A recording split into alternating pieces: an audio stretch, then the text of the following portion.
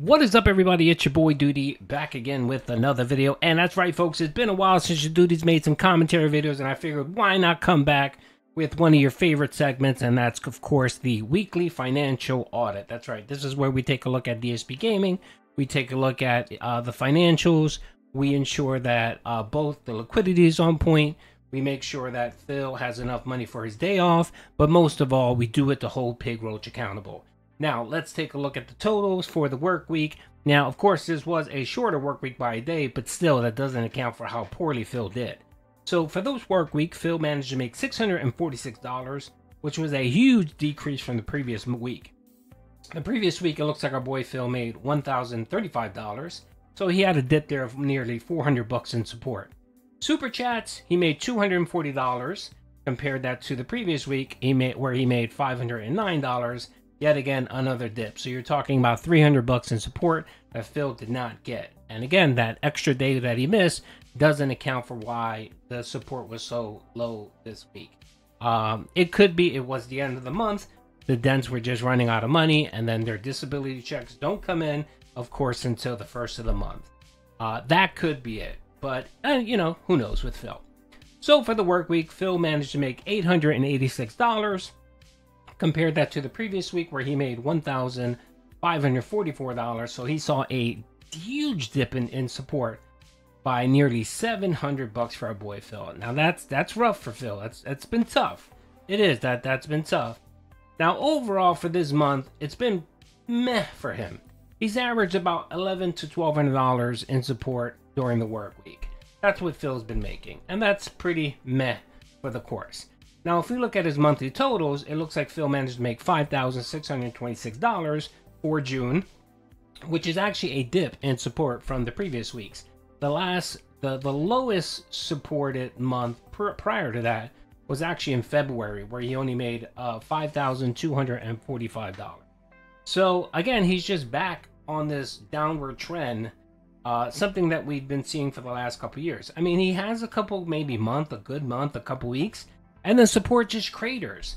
And again, there's no additional money in the pot, folks. It's just pay pig shuffling money around.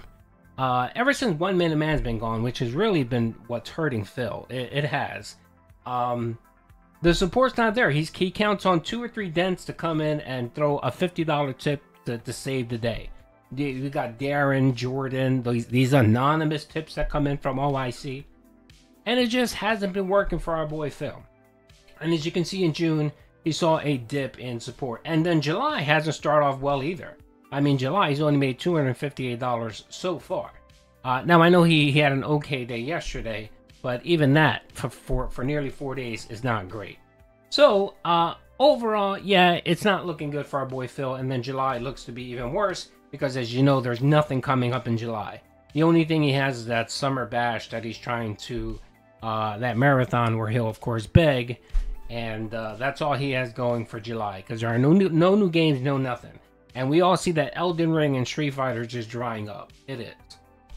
Now, let's take a look at the views for the month of June. So, our boy Phil did see an increase in views. He jumped to 610,000 views, compared to May, where he only had 537,000 views. Now, again, that's 3 channels, folks. Now, for comparison's sake, your boy Duty has 1 channel, and I'm clocking in at 1.5 million views. That's right, your boy Duty made 1.5 million views in June. And that's just 1 channel, folks. That just goes to show you how dead DSP Gaming and the DSP Gaming franchise is as a whole. Now, the one little interesting point that I want to highlight is right here, DSP Throwbacks.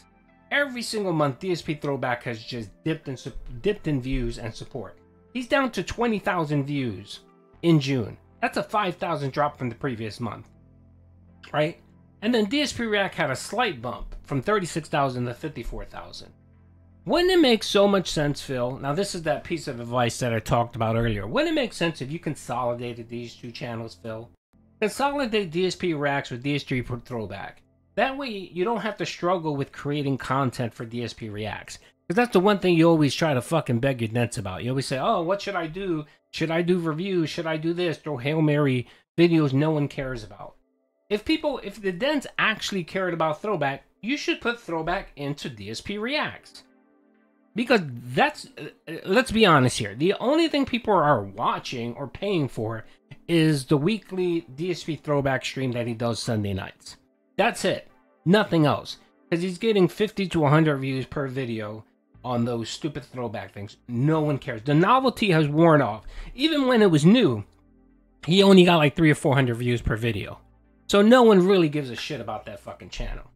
It would make sense if you consolidated the two channels. And even if you wanted, Phil, I know you would be a greedy pig if you do this, but why don't you just increase the DSP Reacts membership? Just increase it by $1, get rid of the throwback, and you can convince your Dents and say, hey, look, I'm giving you more and I'm actually charging you less. I'm giving you a discount. Maybe the Dents would be happy and would be willing to cough up memberships for DSP Reacts if you do that. But, of course, Phil's not going to do that because he's too fucking... He can't see 2 steps ahead of him. All he's thinking about is that money that he's getting for those memberships. He's thinking about those 20 or 30 memberships he's getting for throwback, and he's seeing that as profitable. Which is so dumb, Phil. It is. It's so dumb and so pointless. And all you're doing is you're maintaining 3 channels for nothing. For absolutely nothing. For what? Maybe an extra $60 a month?